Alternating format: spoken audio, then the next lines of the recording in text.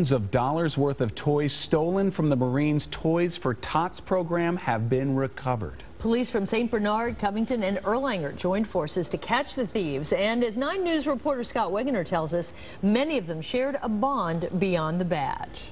Photos that you'll see with. To paraphrase an old song, you don't tug on Superman's cape, you don't spit into the wind, and you don't mess around with the U.S. Marine Corps. You really think you're going to get away with stealing from us? That's something Nathan Rose and Jesse Simpson may not have figured out if what police are saying about them is true.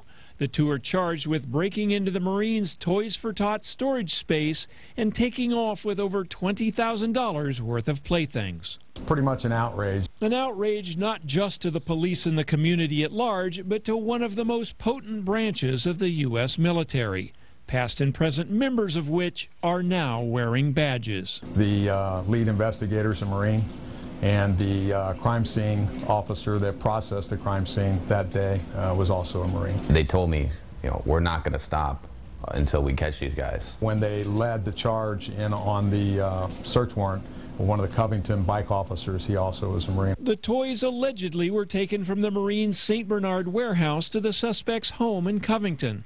Police say when they feared the cops were onto them, the suspects took the loot back across the river to another warehouse on Vine Street.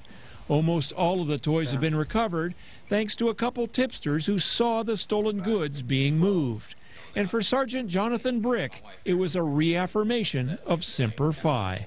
As Marines, that's kind of how we work. Scott Wegener, 9 News. St. Bernard police had been planning a fundraiser January 20th to replace the stolen toys. Now that they've been recovered, the community is going ahead with the event called